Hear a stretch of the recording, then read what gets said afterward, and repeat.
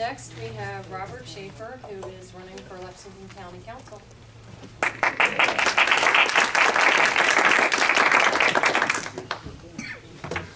How's everybody tonight? Real good. Okay, I want to do this real quickly. This big yellow zone, and I'm going to leave this up here, but this big yellow zone is District 4 of County Council. It is the Springdale area. It is the Oak Grove community. It is part of the town of Lexington.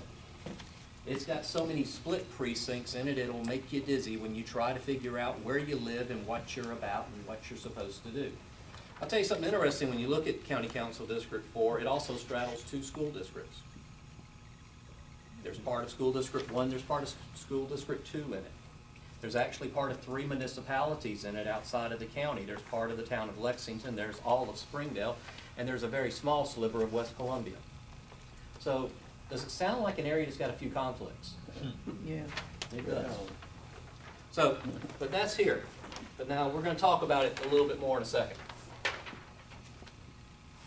How many of you have looked at your property tax bill and not really just had an argument with it?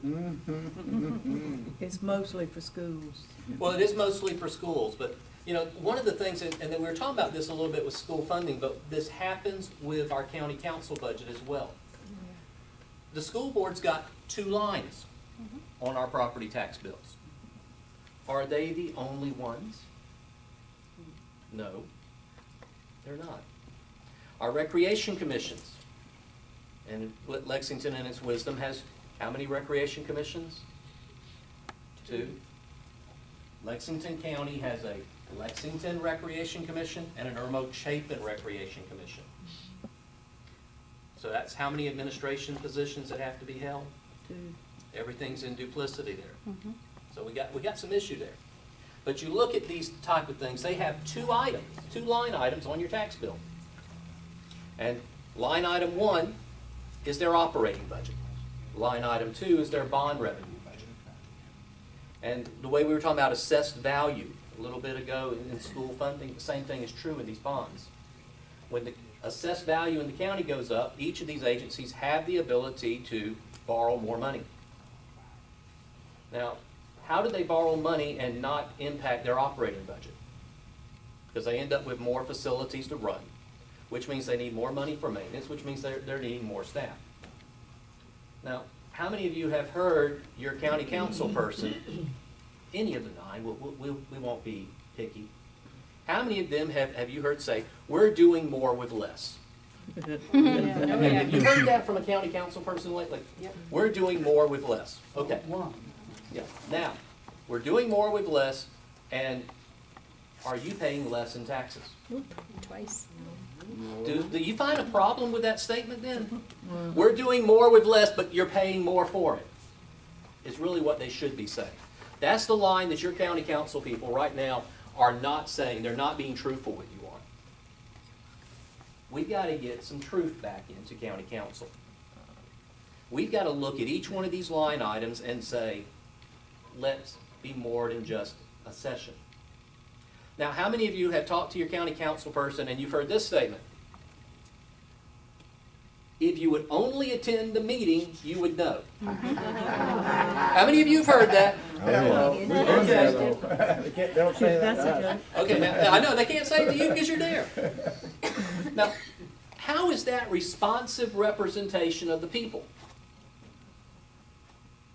Isn't it the job of our elected officials, the people that we have put our faith and our trust into for so long, isn't it their job to be reporting to us? And then when you do go to the meeting, It's at 4. A lot of people are working at 4. yeah, a lot of people are still working at 4. So not only do they try to make it where you can, but what's the first thing you got to do when you go to a county council meeting and you want to talk about the subject that they have selected for today? You've got to sign up.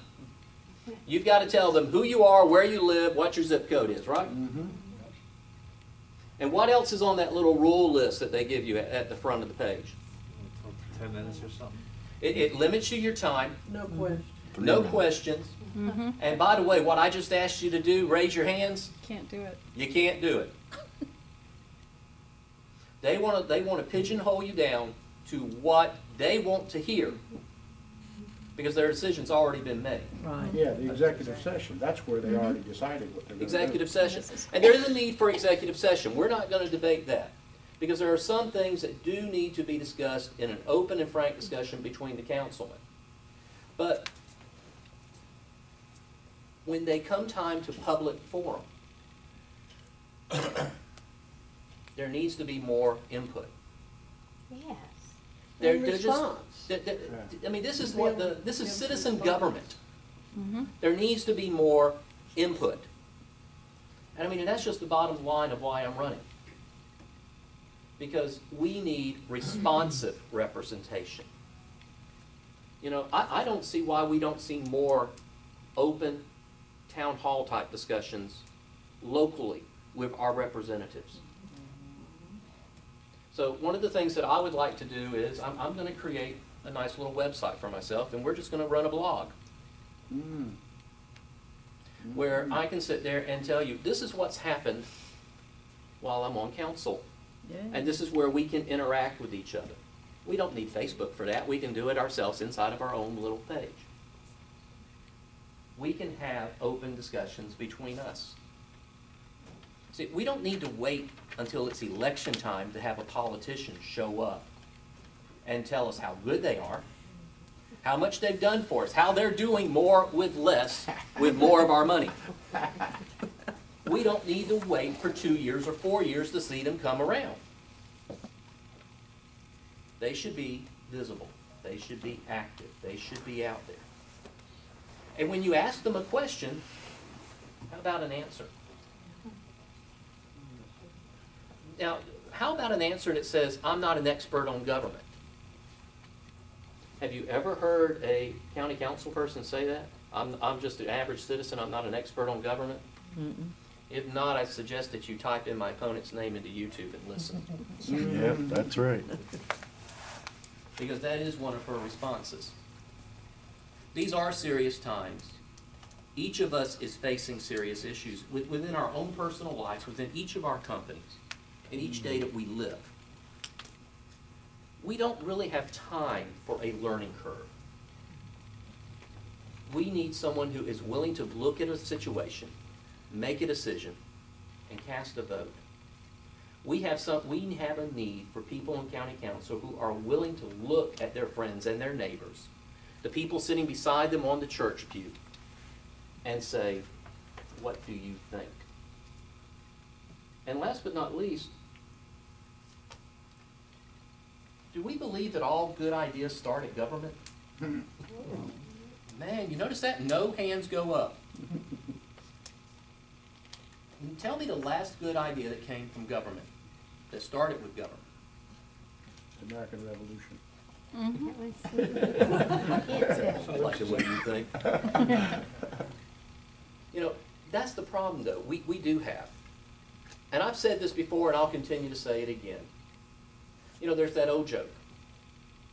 And we've all heard so many politicians use it. Hi, I'm so-and-so, I'm from the federal government, or I'm from the state government, I'm from the county government, and I'm here to help. Well, see, my friends, the problem is as Republicans and as conservatives, as libertarians, we get it, it's a joke. The problem is the liberals don't. They think it's gospel. They think it's the truth. And that's what we have got to stop. So when you look at that property tax bill again, count the number of agencies that have the ability to go up. Now, you know what the worst part about that is? About that assessed value? It's like a credit card. It is like a credit card whose credit limit keeps getting pulled up. Now, if you had a credit card that had, say, a $10,000 limit on it, and you kept $9,000 on it all the time, what does that do to your personal credit score? It lowers it. You're a risk because you've got too much debt to available limit. But for some reason, the government, that's not a bad thing. So they keep increasing it. And that increases their operating cost. So we need to look at that. Look at your property tax bills. Go home. You can pull them up on the Lexington County website, whether it's one for your home or the one for your car. And just look at that. And look at how much of what you pay in your property taxes are going to debt servicing. And then ask them this simple question. When do we get out of debt? Well, how do we get out of debt when you talk about expanding the Pillion Airport? By the way, how many of you have been to the very busy Pillion Airport? Yes. Now, yes. Oh, you missed this discussion. Oh, okay. So, and who owns the Pillion Airport? We do. Lexington County. Now, why? It was for sale. Oh, that's such a good reason for government to go and jump in and do something. It's for sale.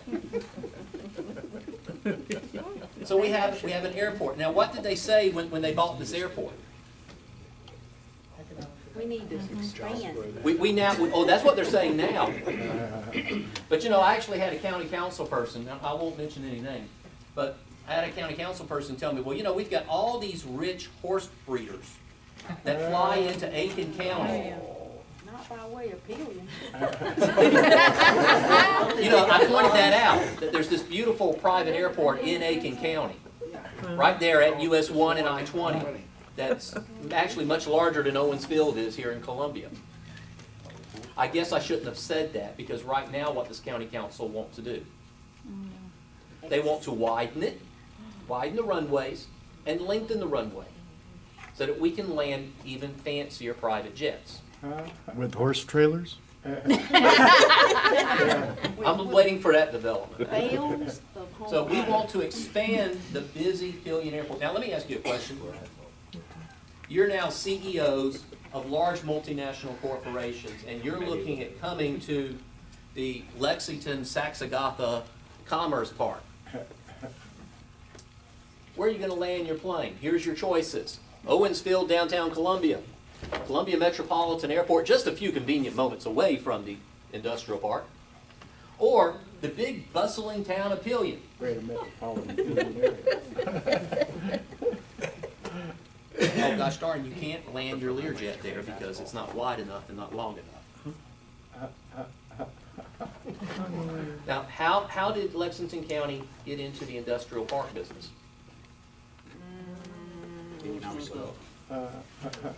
There was a bond, and it was for how much? Anybody remember? Does the number 15 million ring a bell? So now the question is, what have we sold any land in the park?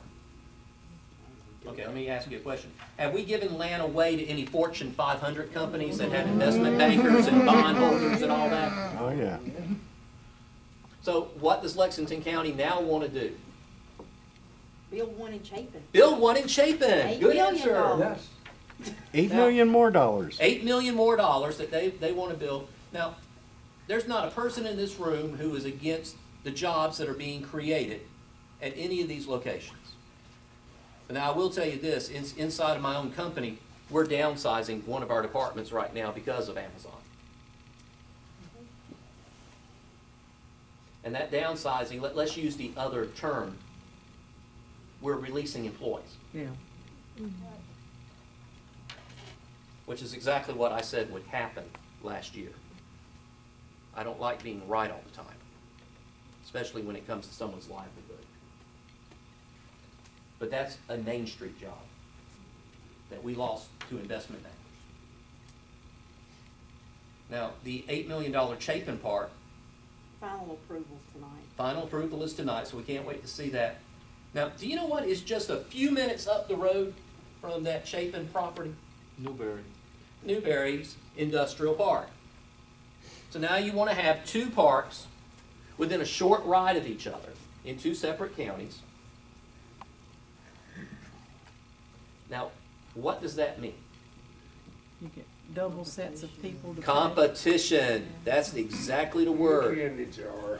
So now you're going to have two county councils going after the same prospect. And it's going to be a question of what? Who can give away more? Who can give the most away? Now, simple question. Who in this room has something that they want to give away to government right now? Form a single line, no pushing. 2 cents? No pushing. No pushing. All contributions to the government accepted. Okay, well, in that case, then I'm going to do the simple thing. I'm not going to ask you to give something away. I'm going to ask you to invest something. I'm going to ask you to invest something in yourselves. I'm going to ask you to invest your time, your energy, your efforts. I'm even going to ask you to invest your checkbook a little bit and support the candidates who have offered themselves to help remedy these situations. Because unfortunately, as much as we'd like to think that running for office is cheap, it's not. It's not. You know, I remember 8 years ago, I was sitting in a room with Tommy Windsor over in Lexington, and you and I were talking to a candidate for this very seat. You remember that. So Tommy, it's your fault I'm running. It got me. I'll accept full responsibility. Thank you, sir. We need your help. And so what I'm going to do is I'm going to put up here beside the map, I'm going to put an envelope. It's self-addressed, it's even stamped. And I'm going to ask you to take one tonight, take 2 tonight, take 3 tonight. And send what you can. Pass it to your friends. Send what they can. And ask for their support. We're going to do this as much on a shoestring budget as we possibly can, but you know what? Signs cost money, and gosh darn, they don't like to print them until you pay for them. Postage to the post office for mail pieces. They want it up front. I need your help. I'm here to ask for it. Keep in mind what I've said. Yes? Let me ask you a question. David? Is any of what you were talking about tonight, the airport and any of that, in a foreign trade zone? The Pillion is not in a foreign trade zone. Okay. The only thing foreign I know of going on in Pillion right now is the illegal immigration that is settling in the area and the drug net flags that are popping up. I know we got a foreign trade zone over here by the airport. That's right. Any other questions? Robert, Yes. I'm embarrassed to ask this because I already know, but how many people besides yourself do we have running against the current council members? Well, I'm glad you asked that question. Right now, I am running against Debbie Summers, All right. who is the incumbent. 4 years ago, she had no opposition. No wonder she got in.